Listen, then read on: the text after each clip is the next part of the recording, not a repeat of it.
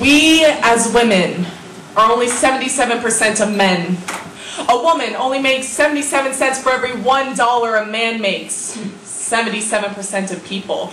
But we are not 23% less. We are equal. My sister is proof of this. Beautiful mind, hidden behind soft skin and long hair, always invited to meetings and debates. And she felt accomplished to attend, as if her DC internship, political science degree, and true potential had finally poked through her plump lips. Until the man who had originally invited her then asked to go out for drinks. Wanting to rise to success on the lever of her mind, yet trapped under the weight of her gender, she refused these men and was never invited back.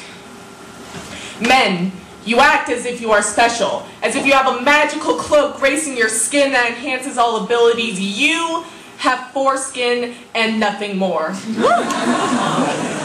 You act as if your testicles make you stronger, as if what hangs down below adds to what's up here, but they're tiny sperm spheres. In fact, I would like to drop a weight on your balls, see what they can really carry. You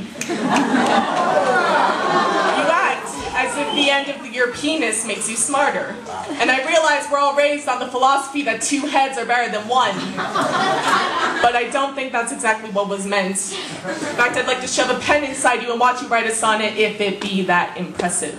The pecker hanging between your legs has no special ability. You do not ejaculate godliness.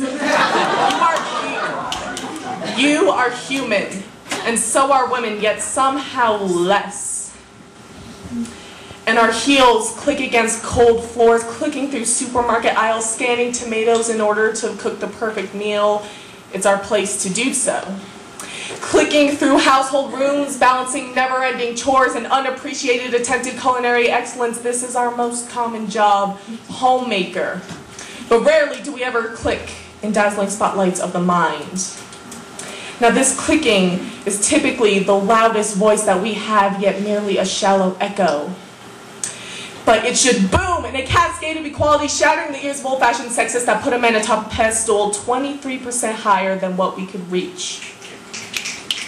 But with our voices screaming loud, we can climb atop this seemingly unreachable pedestal. We can climb up to equality, and it should be easy for us to do. After all, we are wearing heels.